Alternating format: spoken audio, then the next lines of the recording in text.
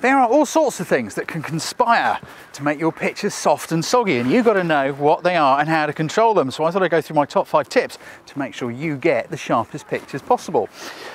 But the place to begin is to make sure your picture is sharp whilst you're still on location, whilst you're still there. Because if you go home and then look in the computer and go, oh blast, I like that shot, it's really soft, and you try sharpening it in Photoshop and Lightroom and all that stuff, you can get away with it to an extent, but it's not great. How do you check when you're on location? See this bit of sinky boat here? Let's have a go with that. Come over here a bit. Right, let's take a picture of the sinky boat. I don't want it just there, I want it over there a little bit. Said Browne, trying not to fall in the water. So let's line up my shot, turn on my camera, it worked better, get my feet out. Let's do a bit of sinky boat and wood. That looks quite good. So I've taken my picture, and then in the back of the camera, I just zoom in on it and make sure it's nice and sharp before I go home. Because if that was horribly soggy, what I've got to do is find out why using my top 5 tips, and then do it again and make sure it's sharp. I can hear the question now, how much do I zoom in to 100%? I don't know, it depends on your camera. On my little XT1, you just dial in all the way and it won't go beyond 100%. Sorry, can't help you, you may have to look in your book. Okay, the next step is we need a cup of tea and a slice of cake. Come with me.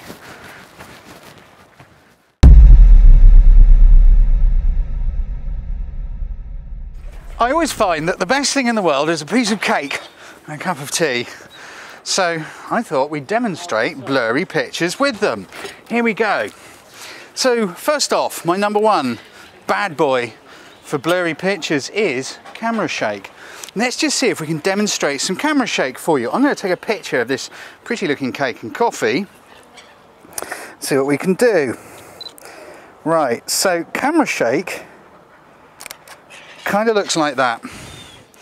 No part of the picture is sharp at all, none of it. And it's caused by the little movements of our hands. Human beings are not rock steady, we move all the time. Those little movements, those little jumping aroundy movements, they have to be frozen. It's very, very noticeable when you're getting close to something, or if you're using a long lens. You know, stuff jumps around in your viewfinder, doesn't it? Your shutter speed has to be fast enough to freeze that movement, or you'll get a blurred picture through camera shake. I'm not going into the full equation here because I've already made a video about it, but generally speaking, what you need is to have your shutter speed at least as fast as the focal length of your lens is long. You may need it to be longer if you have a crop sensor. Generally speaking, use the fastest shutter speed you can for the aperture you want to use.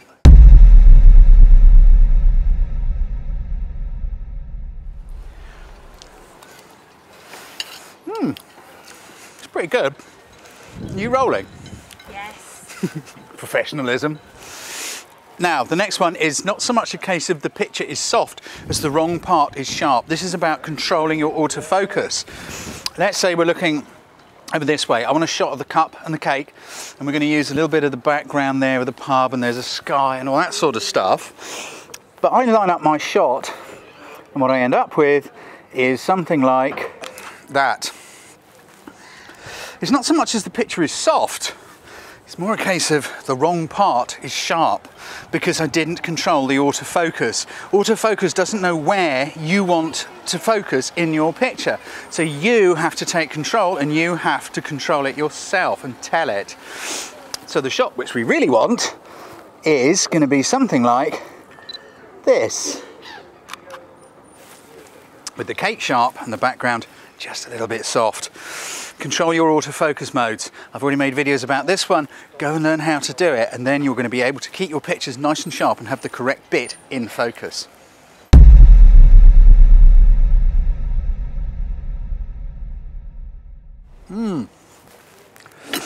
It's such a shame you're on the camera, Christina, because you could be enjoying some of this yourself. Now, depth of field, that's another one.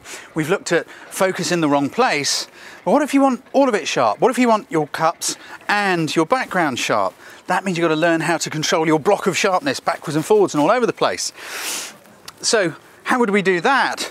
I've made videos on it, but I'm going to do a very quick, just kind of give you an idea. If I focus somewhere around there, if I can get my camera, there it goes, and shoot that with a small aperture, you see we've got more depth of field. So looking at your depth of field, That's my number 3 tip to making sure you've got sharp pictures. If you want lots of depth of field, use it.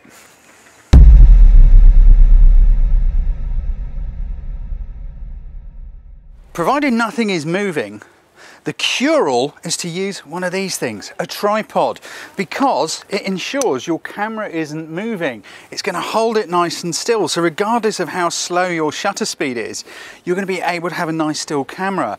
I know people say, I don't want to have to carry a tripod around, I don't want a heavy tripod. But that's the cure-all, you know, it's the only thing you can do. So let's say you wanted that big block of sharpness, as we talked about a moment ago, lots of depth of field. That's going to mean a small aperture, that's going to mean a slow shutter speed, that's going to mean you're in danger of the first one, which was camera shake. So that negates all of that problem. So let's say I want to take a nice picture of the diminishing cake. I control my autofocus, put it in the right place, and I want it on the fork, and I focus on the fork and I take my picture, and it doesn't really matter about the shutter speed because nothing's moving. Let's say I want to try and make it a bit sharper. I want to make the background a little bit more complex. At this distance that's not going to be so easy, but again I can slow that shutter speed way down and have a sharp picture. The tripod is the cure-all, whichever way you want to do it. Don't ignore tripods, don't be lazy, get a tripod. That is my number 4 top tip for making sure you get nice sharp pictures.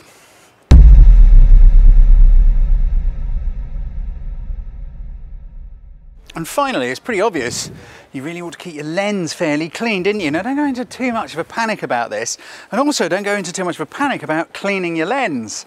I've already done a video about care of your equipment. You may have seen me poking my lens with the end of a fork.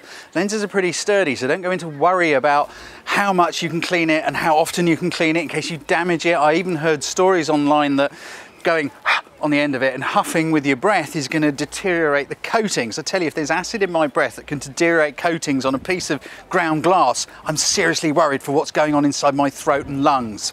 So let's have a little look. Let's assume you're a very clumsy person who likes to eat cake, and on top of that you never actually bother to put your lens cap on, or your lens hood indeed, to protect it.